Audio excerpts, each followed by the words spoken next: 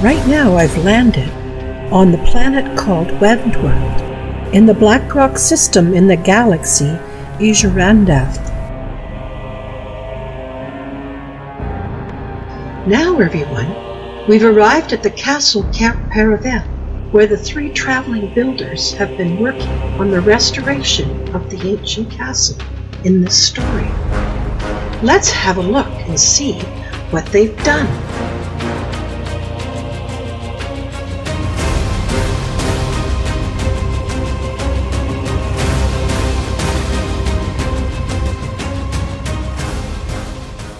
I decided I just had to explore and see these wonderful restoration builds myself.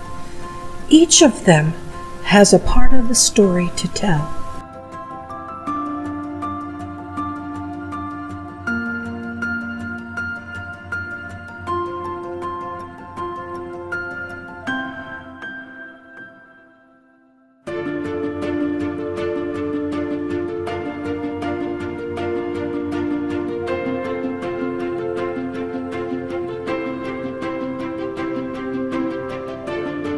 In my travels, I visited a restoration base build called Reminiscence of Narnia.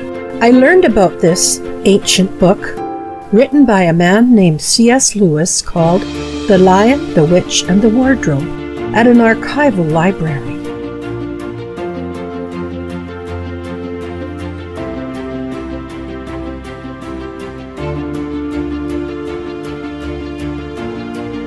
I also heard this story being told in a faraway galaxy.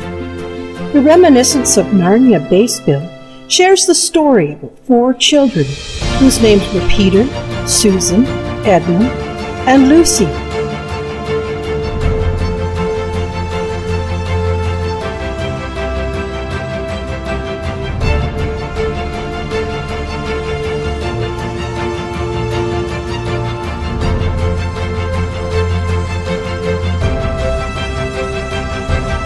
The children's parents sent them away from a place called London, England, during the war because of all the air raids. They arrived at an old professor's house in the middle of the country. The professor lived alone in a big house with his housekeeper, Mrs. Macready, and 3 servants, Ivy, Margaret, and Betty.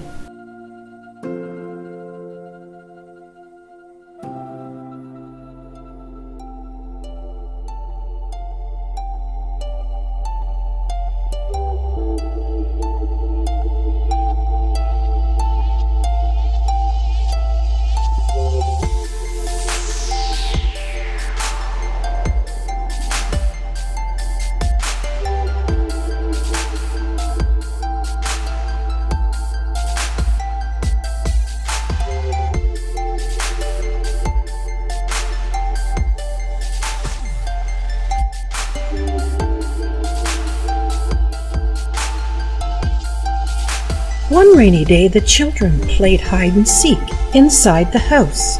Lucy discovered a big old wardrobe in one of the rooms and decided to hide there.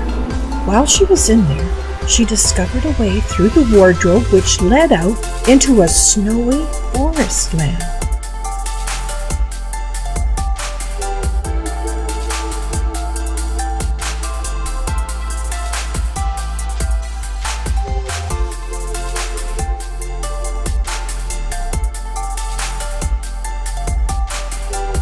She entered into a land called Narnia, and there in front of her was a lamppost that shone bright in the dark winter night.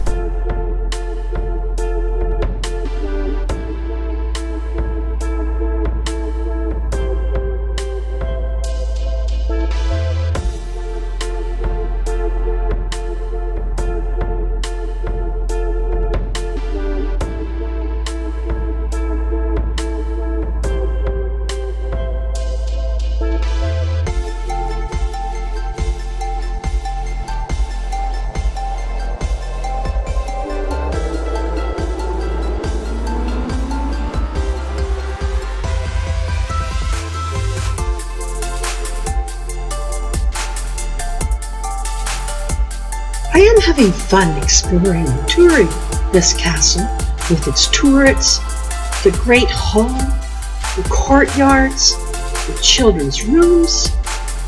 I see they even have a bathroom.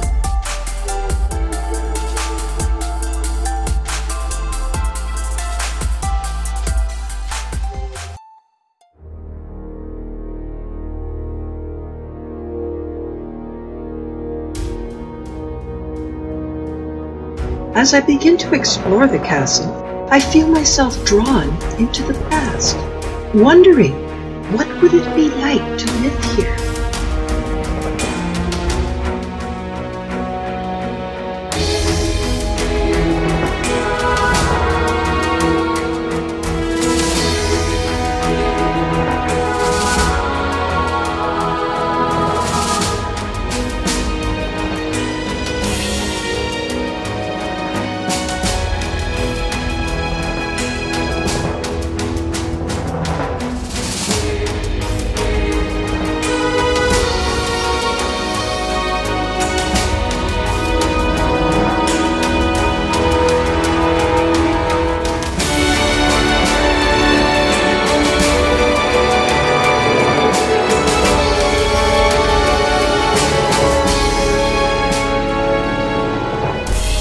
In the castle there are 4 thrones, and it was a saying in Narnia time that when 2 daughters of Eve and 2 sons of Adam sit on those thrones, then it would be the end of not only the White Witch's reign, but of her life.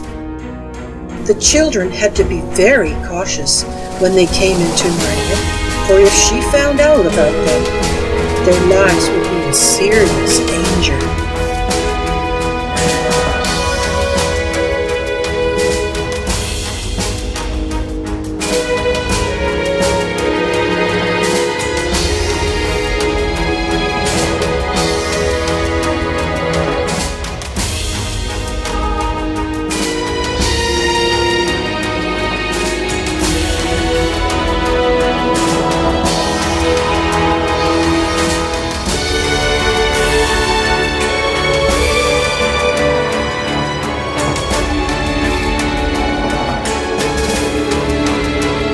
Just imagine the wonderful feasts they had in this great banqueting hall.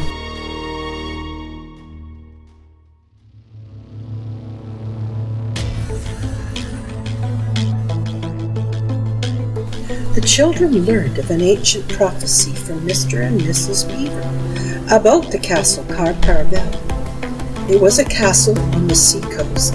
It was thought it should be the capital of the whole country.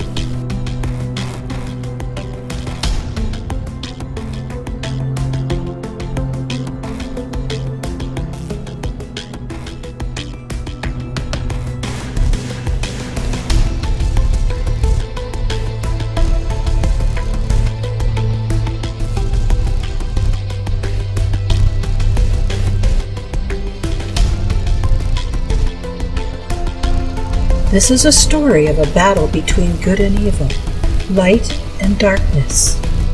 In the story, through a course of events, Lucy brought her brothers and sisters into this land, and they had many adventures. They met the large, good lion named Aslan, discovered a fawn named Mr. Tumnus, Mr. and Mrs. Beaver, and several other benevolent creatures. They also encountered the White Witch and her evil followers. She is the villain in this tale. She deceives and kidnaps one of the children, Edmund.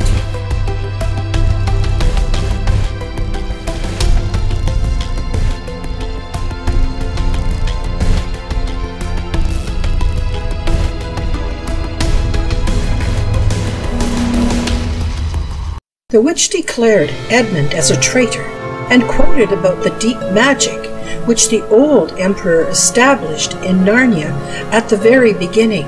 The magic said every traitor belonged to her, the White Witch, as her lawful prey, and that for every treachery she had the right to a kill. She told Aslan that Edmund's blood and his life is her property. So Aslan gave up his life to free Edmund, who was trapped in the White Witch's clutches. However, She did not know of the deeper, hidden magic.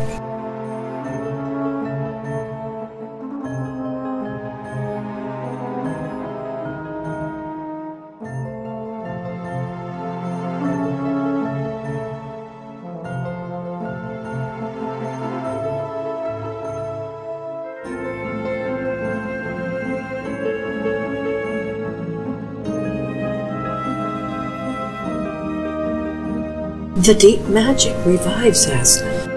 A big war was fought between good and evil, and the good won out.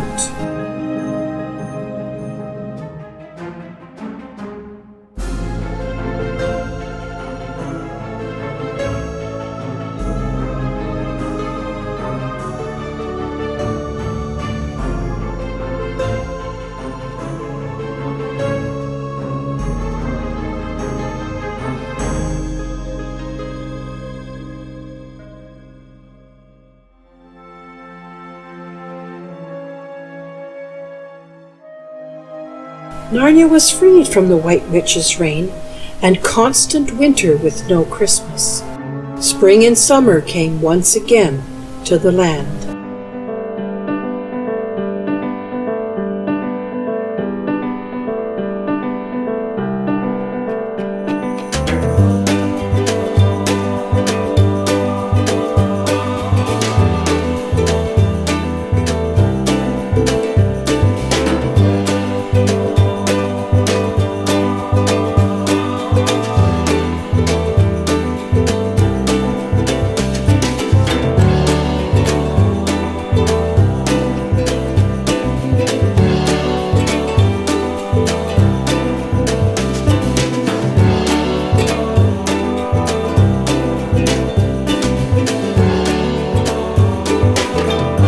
The children always went down to the beach, had their picnics, had fun in the water, and played with the animals there.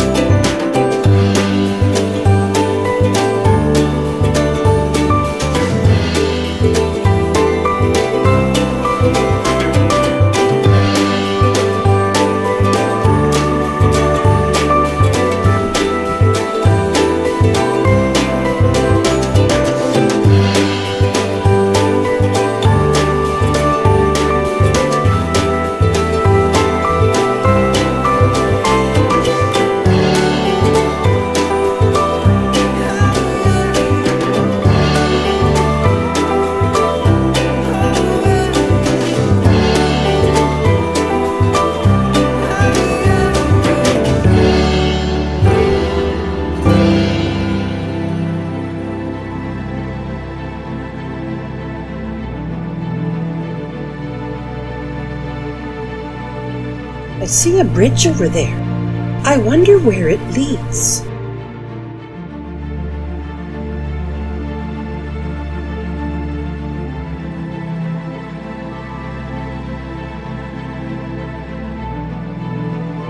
There is much to see and explore in this lovely land. Many unique creatures, beautiful glowing plants, and nightly meteor showers, putting on a fabulous show for everyone.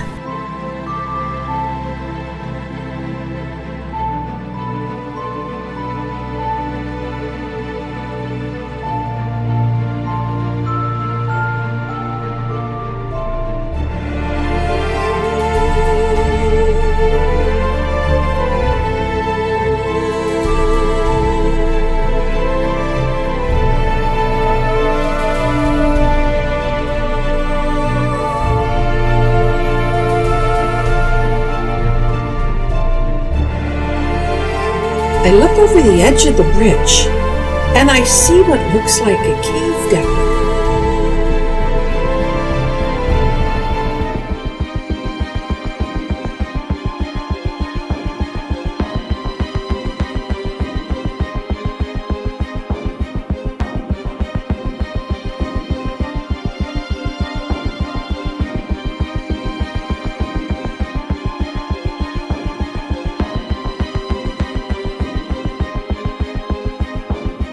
I hate to stop watching this meteor shower, but my curiosity is getting the better of me.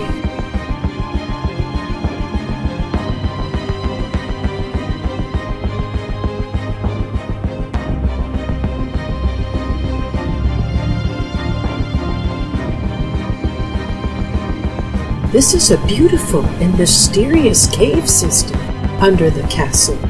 It looks extensive.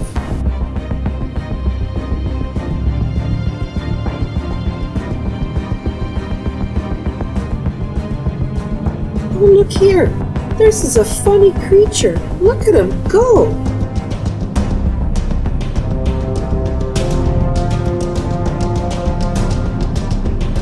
I see more of his friends over there.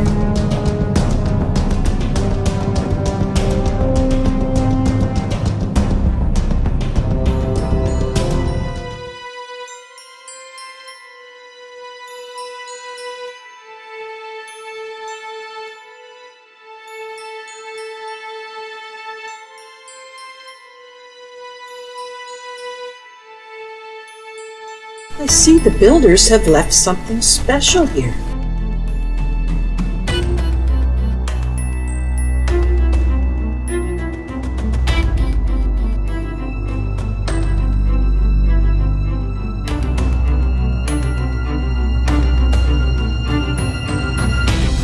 I wonder, could there be some buried dungeons here? That's an adventure for another day.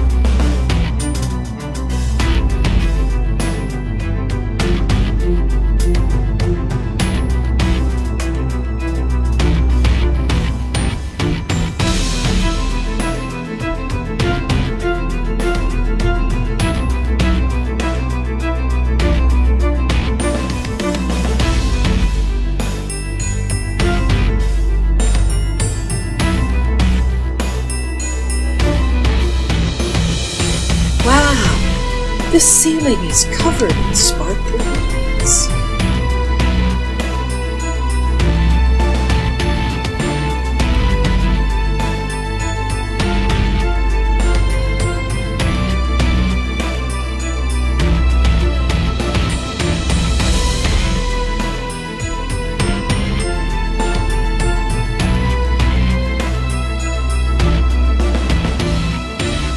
I'm curious about these ancient bones left here, embedded in the walls of these caves. They came from huge creatures. Well, that's another exploration waiting to happen.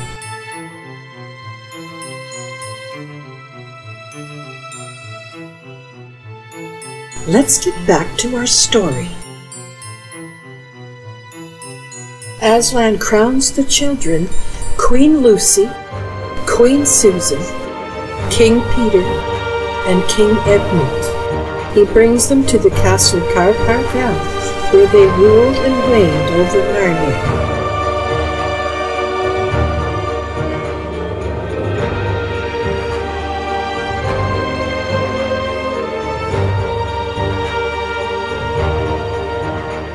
Many years had passed in Narnia, and the children were now grown up.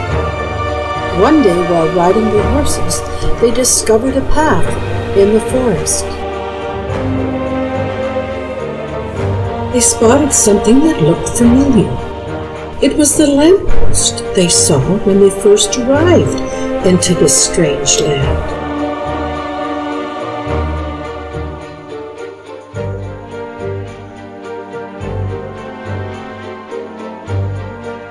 They got off their horses to check it out. There was another path behind it. They followed it and found themselves back in the wardrobe, which was in the professor's house. It was like they had just left. They were kids once again, and they contemplated everything in their hearts.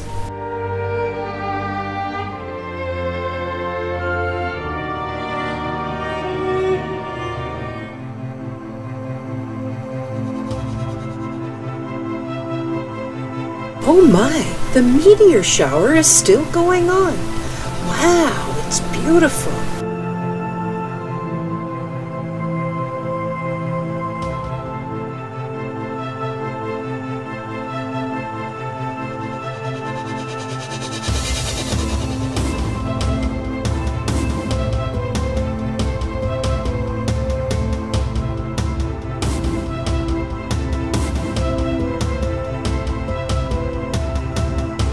Yes, there is storms, but the light shines again.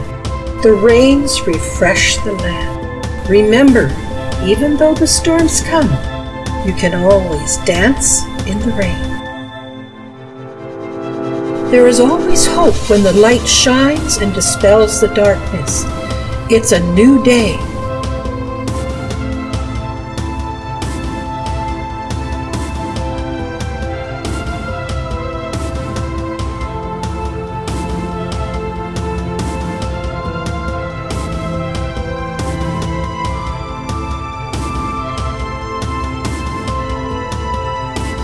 Oh, I see one of the builders is flying his pet dragon, a magnificent creature.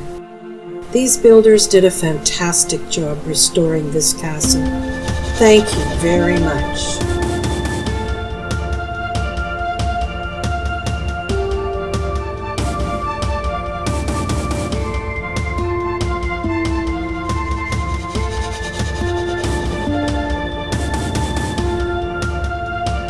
Now we arise and head out with confidence and a sense of adventure as we go forth in this journey of life. Always remember, never give up.